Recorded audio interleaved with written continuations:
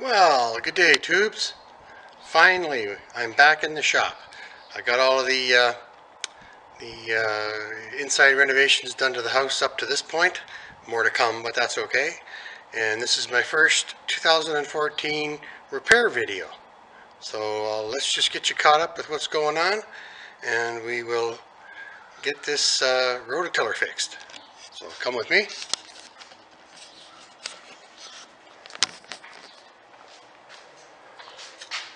Alright, here we have what they say is a Craftsman 3.5 horsepower. It is a Tecumseh motor. I can tell by the carburetor right there. You can see the bowl. These are a little more rare. Most of these rototillers were made by Briggs.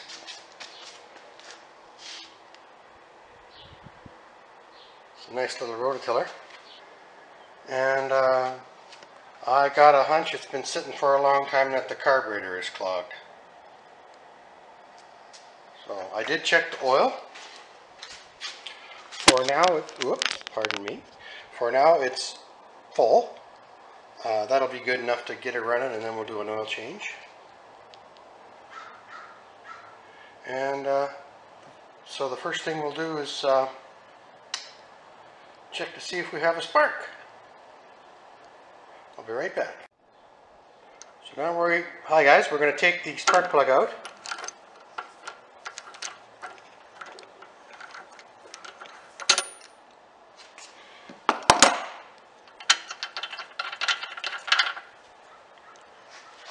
And one way to check for a spark is to take an old spark plug and make the gap 3 or 4 times bigger.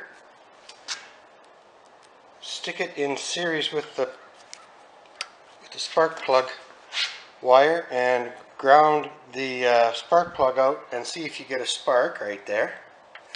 But that can get really exciting when your fingers get grounded. So I've got just a very inexpensive spark plug detector.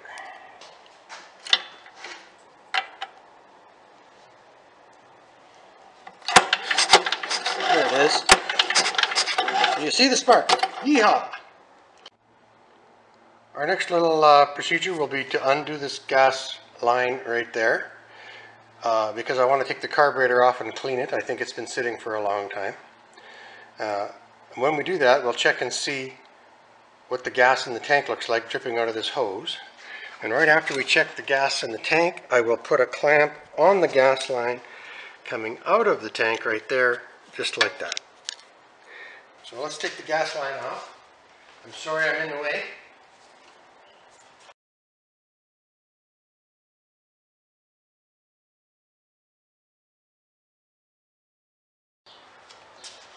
Okay. So there we have. The gas looks a bit old. It looks about 1 year old. So we'll change that gas out. Just for fun, tubes, we'll show you what new gas looks like.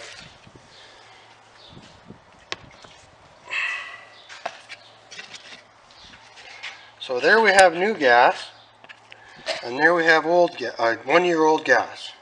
And then wait till you see, I don't know yet, I haven't taken it apart, but wait till you see what the gas looks like in the carburetor. And we're going to just take the carburetor off now. I'm not going to film the whole thing, but it's a 7/16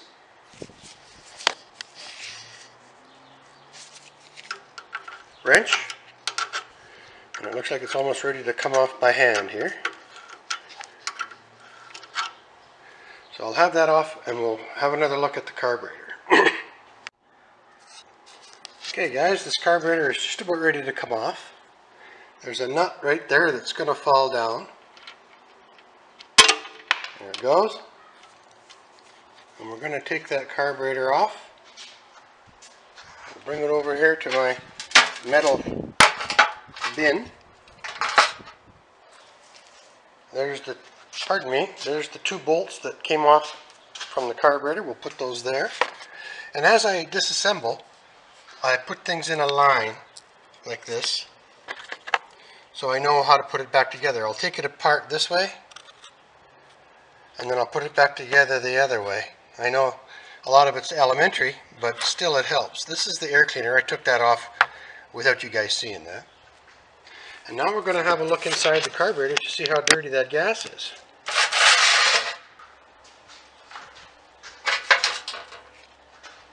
So this is the high-speed control and carburetor retention nut. This is usually what clogs in an engine.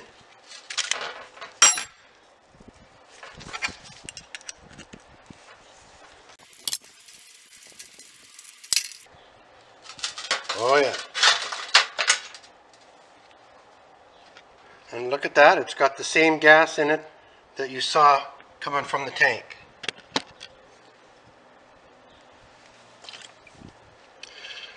So now we are going to just clean. The bowl doesn't look too bad, it looks pretty clean. So now we're going to take the carburetor apart.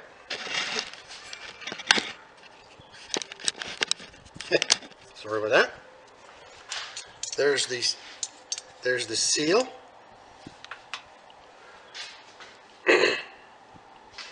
Looking for pliers. There's the needle, the hinge,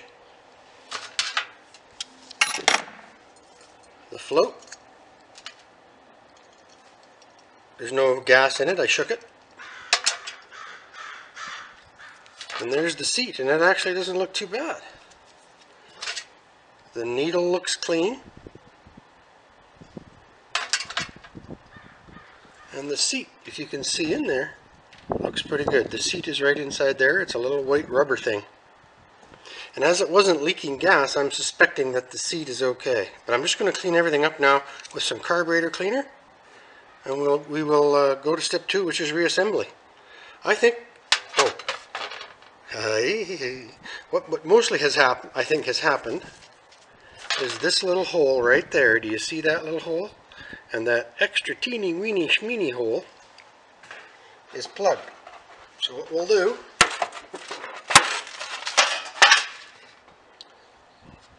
now we won't even know if this top hole is plugged because it's so small. We'll stick that in there like that. That might not even fit in there. Oh, there we go. Well, we'll take the needle out. Then we'll clean this on the, we'll clean that on the grinder just lightly. And that might have been plugged or not, we have no idea. And this other bigger one, we'll just run a piece of wire in there. And then a little larger piece of wire.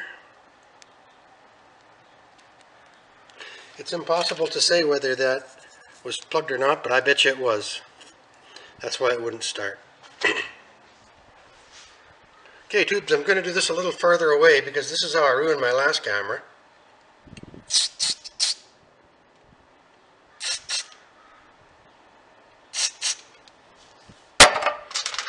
I don't see any spray coming through that one.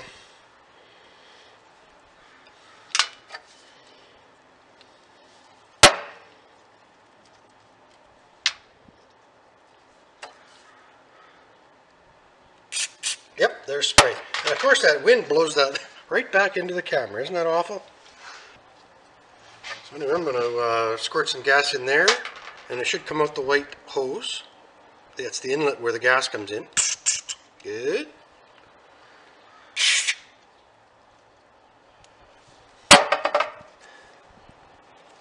And you just stick it up in there and turn it around. We're not getting any crud out of there. I'll give it a shot with the carb cleaner.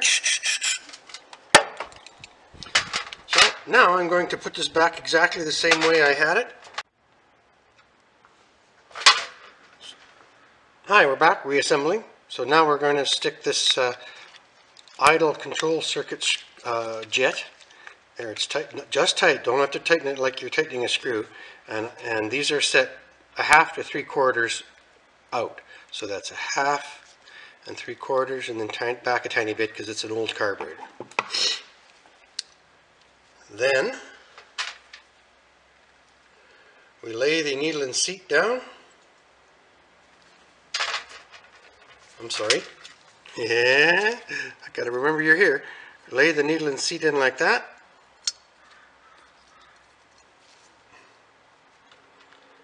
Hope you can see. I gotta hold my lips just right here to get this. Stick my tongue out one side of my mouth.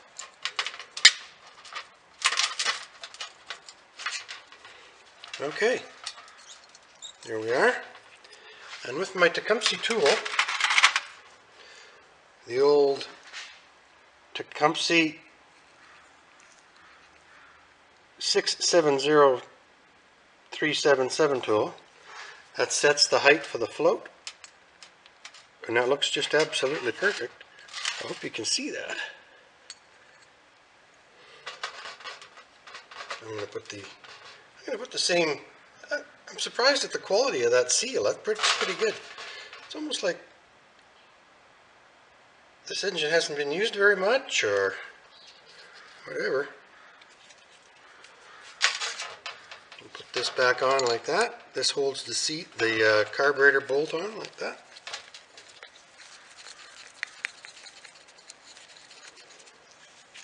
Tighten it up with a 7/16 wrench.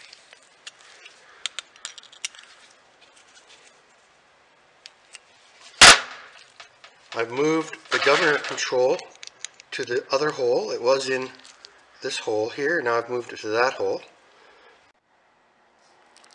Okay guys, I have remounted the carburetor. Very simple job. A 7/16 bolt and a 7/16 nut on this side.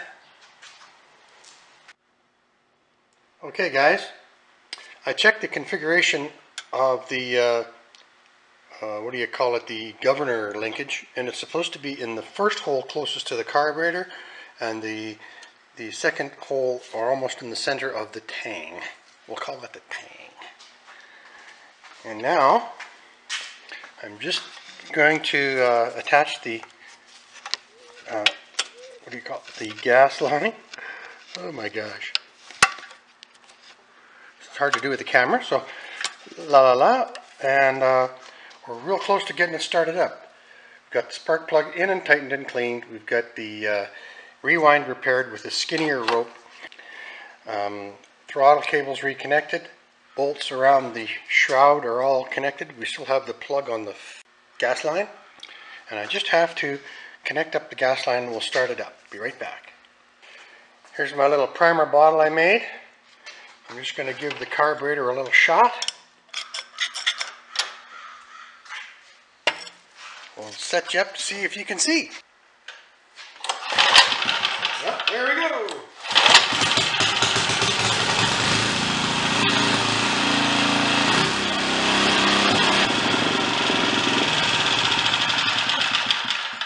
Well, it sure runs good, doesn't it? Oh, sorry about that, Chief. So let's do a little recap.